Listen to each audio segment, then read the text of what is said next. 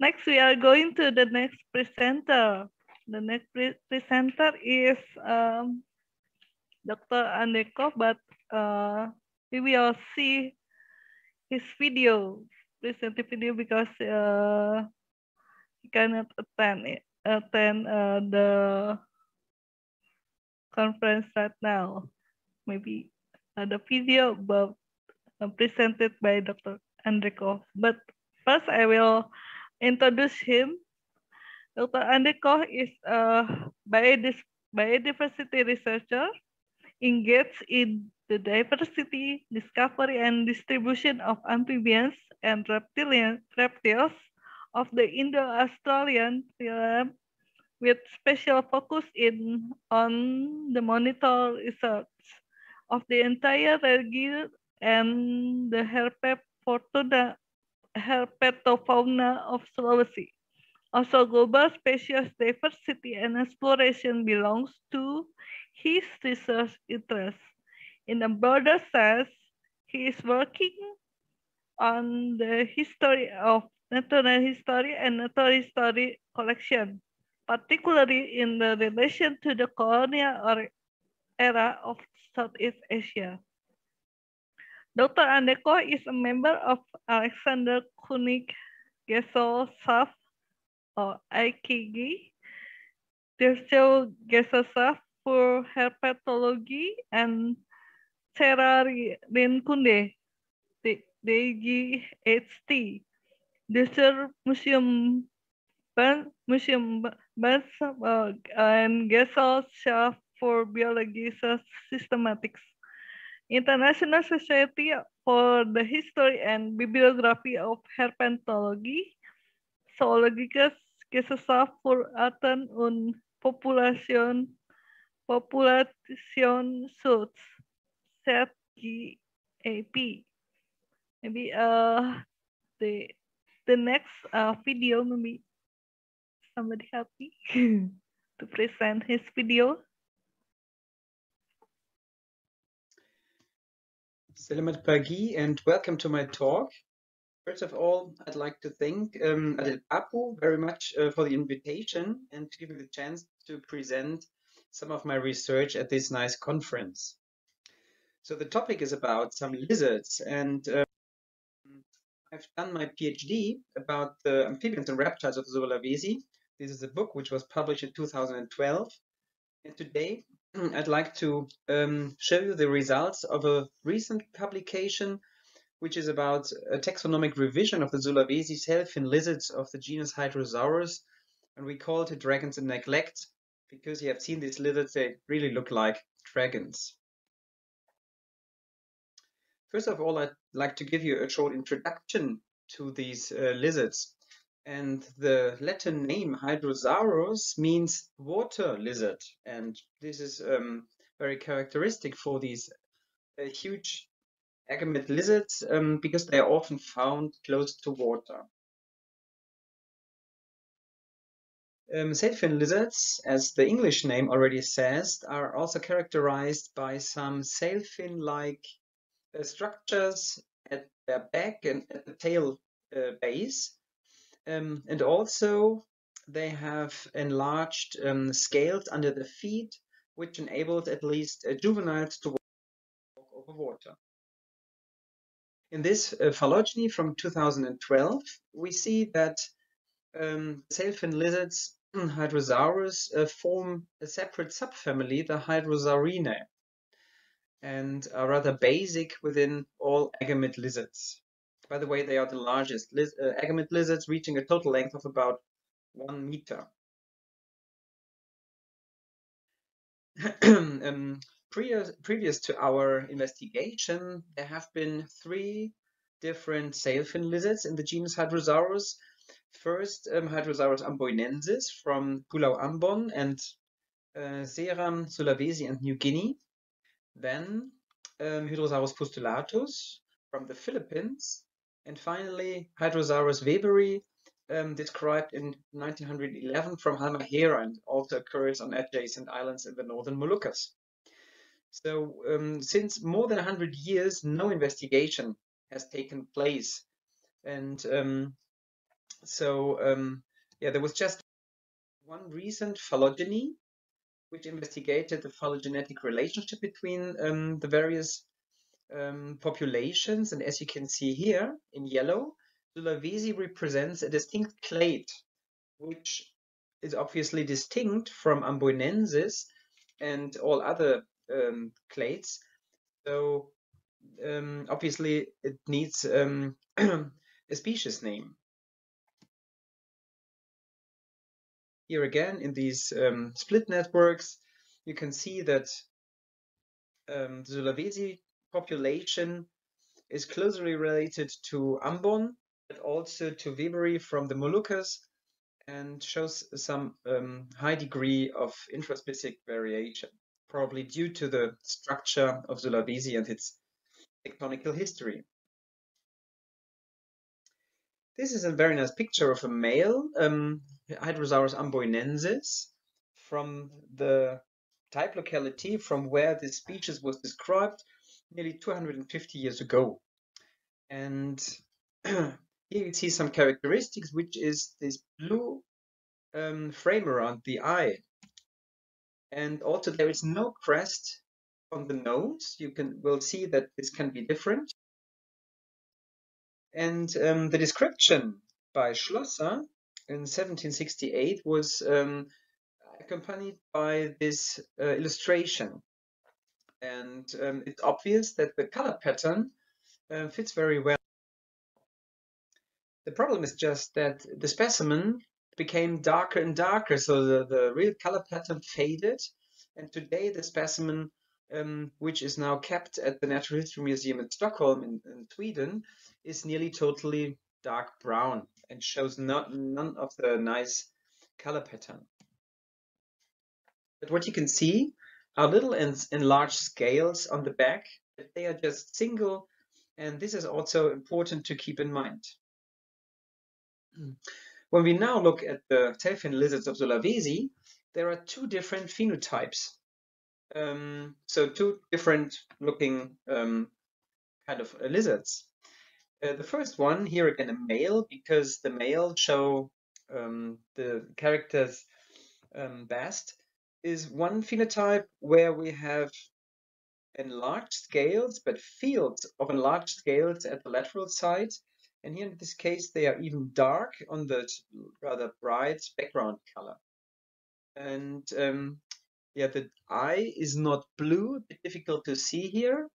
But there is a nice crest on the nose, which was not present in the population from Anbon I showed you before. On Sulawesi, we find also another kind of the tailfin lizards. This is phenotype 2. And in these lizards, in these specimens, the enlarged scales on the lateral side are not as numerous, and they are not dark colored, but very light. Also on a rather light, in this case, orange-yellow background color. The eye is, the whole eye in this case is light blue, and we also find a nasal crest. So when we compare the lateral pattern and the scalation of Amboinensis, here on the left side a female, the male on the right side, and we have the males of the phenotypes from Sulawesi, it's obvious that these are definitely not the same, but actually there are three different kinds of sailfin lizards. So we try to find out which name is available for the Sulawesi population. And within the last 200 or 50 years, there were several names described in the literature. Lacerta javanica was the oldest one, but as the name says, it's typical, or was rather erroneously described from Java. So we could rule out this. The next one was Lacerta lufura, but also this does not apply to the Sulawesi specimens, and this is also the case for Lufura shovi. So the only names that are available are Istiurus microlophus, described by Peter Bleecker in 1860. He was a famous ichthyologist, publishing many papers about the fish, ikan dari Indonesia. And the second name is Lophura celebensis, described by Wilhelm Peters 12 years later. So this is the type specimen, a juvenile of Hydrosaurus microlophus by Bleecker. And although juveniles do not show the characters of the adult specimens that clear, we can nevertheless see enlarged fields of scales on the lateral sides, as has been the case in phenotype 1. Here is a specimen of a picture of a live specimen, which shows the same characters. And yeah, these are the adult specimens in male and a female, where you can see that also there is a sexual dimorphism between these lizards, that the females have a rather dark background color and the enlarged scales are bright, whereas in males the background color is a light one, here yellow, and the enlarged scales are dark, which is also true for the head. In Hydrosaurus celebensis, the type specimen is present in the Berlin Museum in Germany, and this is an adult male which clearly shows the features which have already been observed in live specimen in phenotype 2, as you can see in this very nice specimen from Palopo. This here is a female. It has also just a few enlarged scales on the lateral sides, here also on the neck. The background color is a bit darker, and the nasal crest and also the crest along the back and on the base tail is not as strongly expressed as in the male. Probably this is a juvenile, which looks very similar to the one of Microlophus, but as I said, the defining characters or diagnostic characters become just clear when they are adult. So from the available specimens, we created this map, and there are not many larger specimens in zoological collections and natural history museums, probably also due to the size of these lizards. Nevertheless, it became obvious that Microlophus, which was described from the area around Makassar, just inhabits the southeastern peninsula, whereas Celebensis is mainly found in the central parts of Sulawesi, was described from the Poso area here. And there are also some records from the southeastern peninsula which indicates that both species occur, or phenotypes occur together.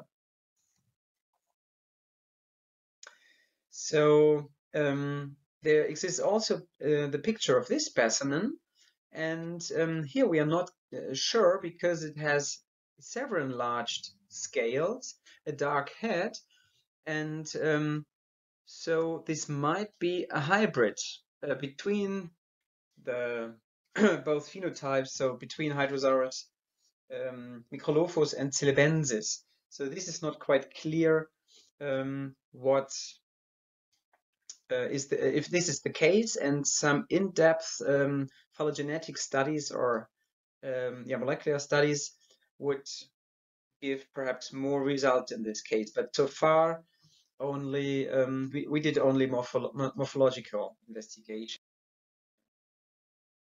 So nevertheless, we can conclude that it was justified to resurrect the names Celebensis and Microlophus from synonymy of Amboinensis because the sailfin lizards from Ambon look totally different and are clearly distinct from the Sulawesi ones.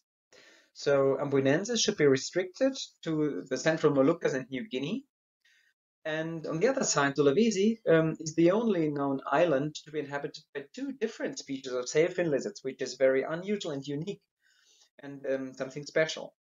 So our investigations bring the number of recognized hadrosaurid species to 5, which is a nice result in this small group of amazing dragon-like lizards. But there are still some open questions, not just in relation to the hybrids on Sulawesi itself, but for instance, here is a picture of a specimen which we found on the Talaut Islands in the very north of Sulawesi, which is located between the Philippines, the Minahasa, and Halmahera and the Moluccas. So it's not clear to which species this island population belongs. It has definitely just a few in large scale, so it looks much more similar to Telebensis. But when we look at the adults, and here is a picture of a dead specimen, there are obviously some differences. So it's not clear to which species the Talaut population belongs.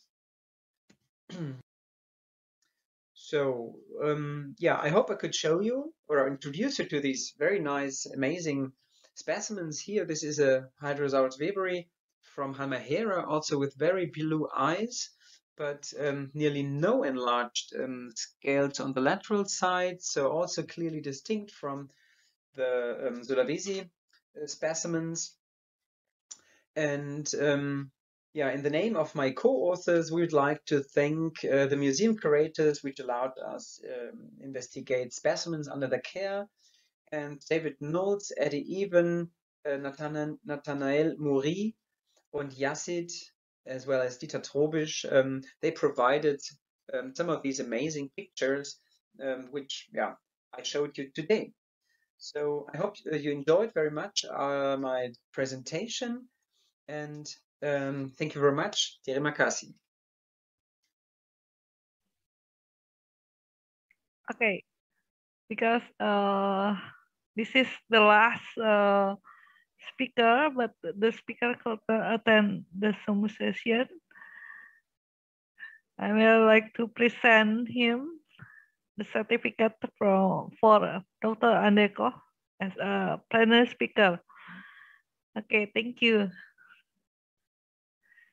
I think it is the end of the second plenary session about three wonderful speakers today.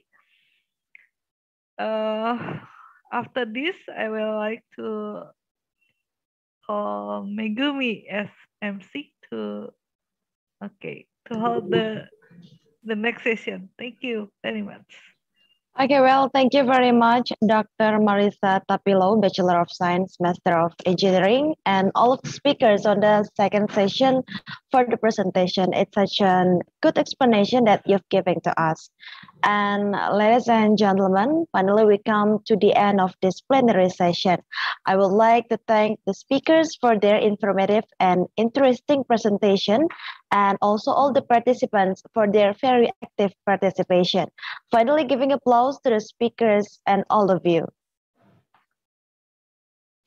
So I am Megumi Najoan. Say thank you so much for your attention in this session. Now I will hand it over to our committee to proceed to the next agenda. Thank you.